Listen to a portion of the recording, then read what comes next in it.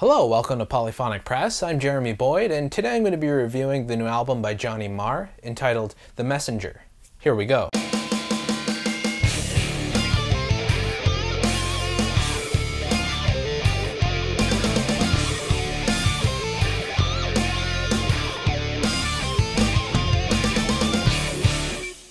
So Johnny Marr is an English guitarist and singer-songwriter, perhaps best known as the guitarist for the Smiths. He's also known as a producer, producing albums by Modest Mouse and R.E.M's Peter Buck. And although he's been in the music business for a long time, this is actually his first solo album. It was released in February of 2013 and it's called The Messenger. This album starts off with a song called The Right Thing Right, and the immediacy of the rhythm and the use of the tambourine really makes it feel like a 60s pop song. Although it alludes to the 60s, it's not stuck there. It's pretty updated and modernized with high fidelity production and sort of heavier guitars than you would typically hear in a 60s tune. During the pre-chorus of this song, I noticed the piano is playing this little weird riff on the lower end of the keyboard, and it's just little things like that that really create a wall of sound for this song. That sound just kind of overtakes you, and although it's pretty poppy, it's very understated, and this song really kind of just hooks you in for the rest of the record and kind of makes you intrigued as to what's to come. The first single from the album is the song Upstarts, which is also a very pop rock oriented song. It really reminds me of songs you used to hear on the radio in the sort of mid to late 90s. It kind of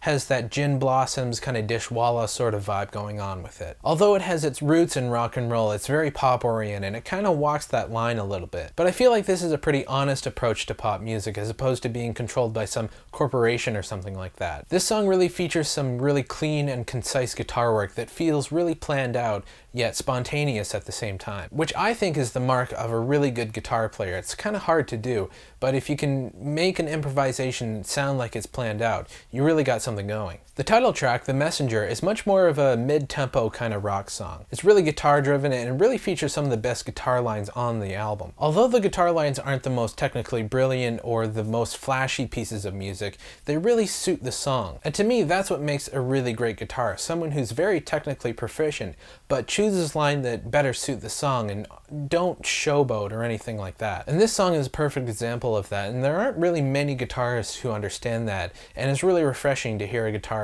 serve the song rather than himself. Perhaps the hardest rocking song on the album is the song Sun and Moon. It's pretty much a straightforward rock song with a driving beat and really heavy guitars. This is probably my favorite song on the album because it has a really good groove with the bass and drums, and the guitars just kind of sit perfectly on top. This is a really good example of a well-crafted song that, if it doesn't get released as a single, will probably go on to be a really good hidden gem among hardcore fans. And the album ends with the song Word Starts Attack, and it's another hard rocking kind of song, although the drums are doing something a little bit different. They're playing this kind of offbeat rhythm that kind of gives it a funky, almost disco vibe. Right before the choppy kind of solo, there's this slight breakdown where all you hear is the bass groove, and it's just playing this pulsing rhythm that just really drives the song. And there's all these little parts to the song that kind of make it play out like an opera. I thought this was a pretty strong song, but I don't know if this was the best way to end the album. It doesn't really conclude anything or anything like that. It just kind of stops abruptly.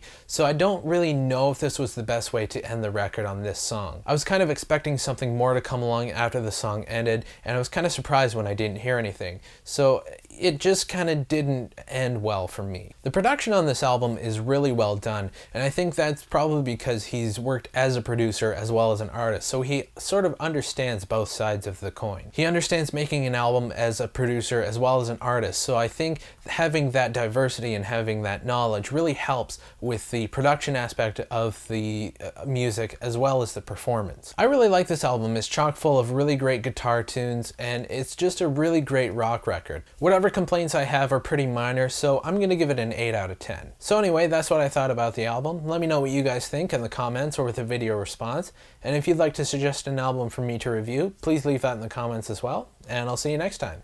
Take it easy.